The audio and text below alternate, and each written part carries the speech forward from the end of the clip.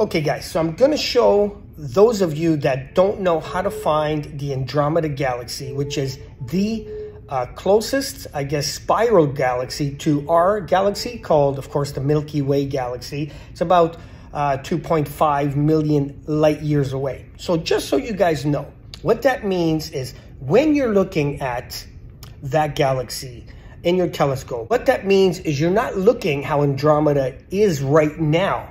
You are looking at Andromeda galaxy as it was 2.5 million years ago, so 2.5 million years ago. Or if someone is in that galaxy on a planet with a telescope looking at us, and if you could see, like to Earth, let's say, they would be looking at Earth before there was even humans, probably even cavemen. I don't think cavemen were around 2.5 million years ago. So they would be looking at that time and not right now with us looking back at them. So that's how far away our closest galaxy is to us. Now remember too, now we're talking about deep sky objects. So you really need to be in dark skies for that type of stuff. But I'm going to show you guys in this video that you can see deep sky objects in the city. I did a video called "What size do you need if you're in a big city?" So I talk about 8 as the minimum, 10 to 12 inches is more recommended. Okay, so I'm going to show you in this book, Night Watch, which is one of the best books that you can get for starting out, even if you're in the intermediate and advanced. It has lots of good information here. But when you open up, it has 20 maps. But first thing, if you want to find the Andromeda galaxy, is try to find the square, the Great Square of Pegasus. And this constellation actually continues. So from this square, and it continues over there, there is another part that jets out here to Andromeda, right there, and it goes like this. So if you can see that line, it's above these two, it's above. So what you do is star hopping. You start going from here, there, and then you'll see Andromeda. Now, from really dark skies, you can maybe see as a little faint glow. The second way is find Cassiopeia, which obviously looks like a W.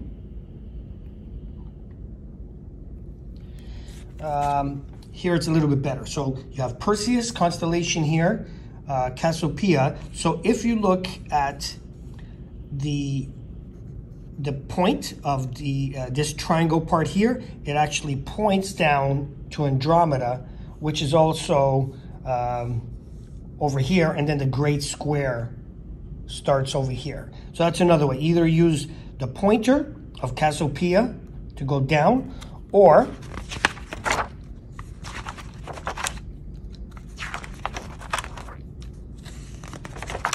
find the square, then continue along that line, if you can see that, and then you should be able to see this, but in a dark zone. This star here, Merch, is a magnitude 2, so you should be able to see it. Then 3.9 is going to be tough from the city, 4.5. But you should see this constellation here.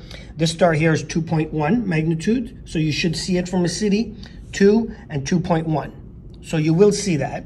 And then you just maybe put a finder scope about 4 or 5 degrees north, and then there you go. That's how you find the Andromeda galaxy.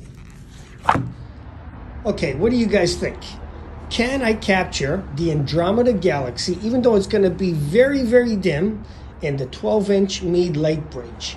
And I'm just going to use the iPhone only to a 32mm eyepiece, and we're going to see if we can see it. Now, obviously, looking at galaxies in the white zone city is, most people would say, can't be done. But let's see if I can get something out of the cell phone, and we'll see. Well, I can see it in the eyepiece. I'm just not 100% sure I can put it on the cell phone. And remember, I can do up to a 30-second exposure, but with no tracking is not gonna work. I am cold.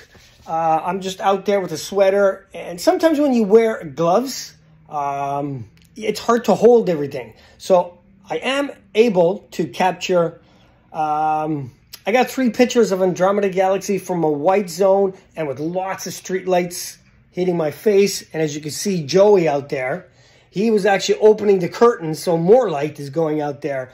But I did capture it. I can visually see it. It's nothing spectacular, but it can be done when you go certain size.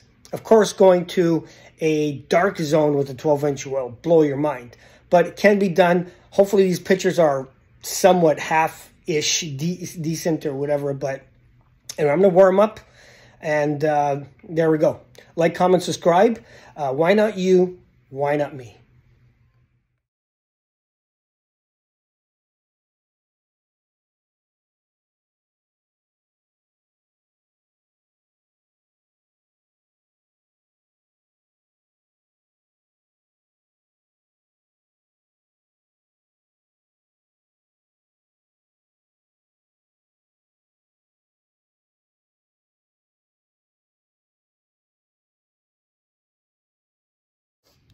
Okay, also this video, I had everything that was hindering me. I mean, the 12-inch is a very good size, very big size, but I'm in a white zone, which is the worst.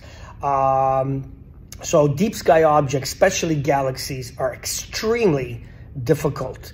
I have the street lights blaring at me. Now, I did build a blocker to block those out, but it's not 100% finished. It's like 95% finished, and I didn't use it anyway. Plus, as you saw, my bird, Joey, parrot, he opened up the curtains and even letting more light. But even with all that stuff hindering me, you could see, I still can see Andromeda Galaxy visually. Plus, I was able to capture on the cell phone, which is not even a real dedicated type of camera anyway.